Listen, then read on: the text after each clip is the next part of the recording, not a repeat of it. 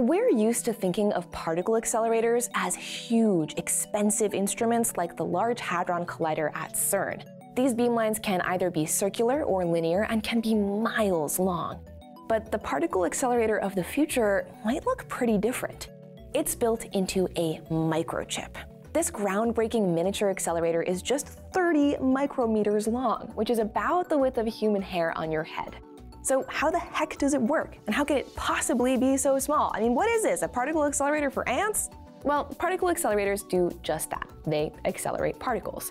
They take beams of charged particles, like electrons or protons or others, and speed them up and focus those particles using magnetic and/or electric fields.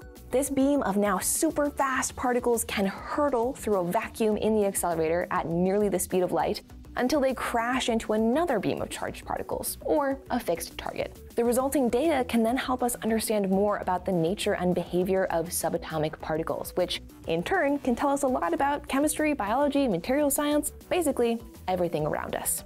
But an intrepid team out of Stanford and SLAC is the very first to have produced a functioning prototype of a miniature particle accelerator on a silicon chip. The researchers etched a nanoscale channel into their silicon chip and sealed it in a vacuum, just like is necessary on a big accelerator.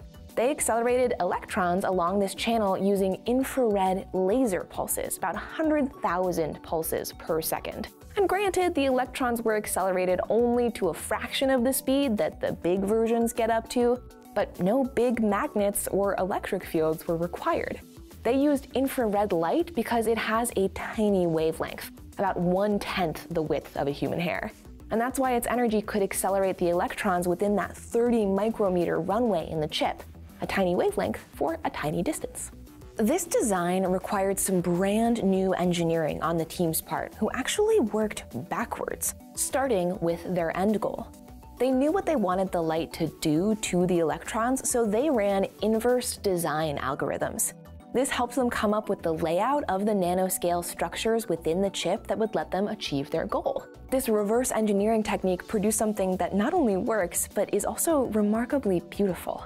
While it is just a prototype, this microchip particle accelerator is part of a larger effort called the Accelerator on a Chip International Program, or ACHIP.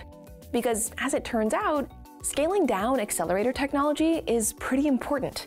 Our normal, huge particle accelerators have helped us develop the technologies we use in radiation treatment for some cancers, among many other medical applications.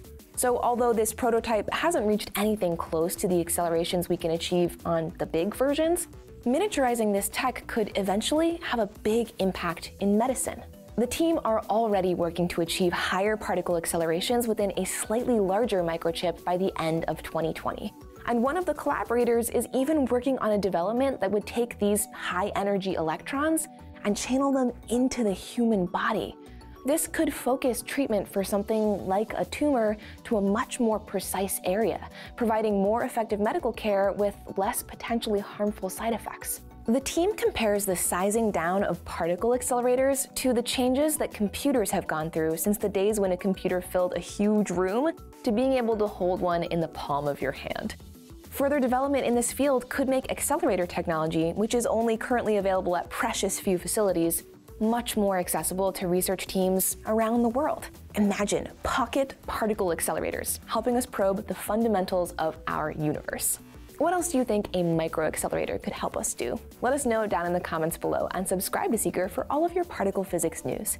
Check out this video here for more highly accelerated science, and as always, thanks for watching. I'll see you next time.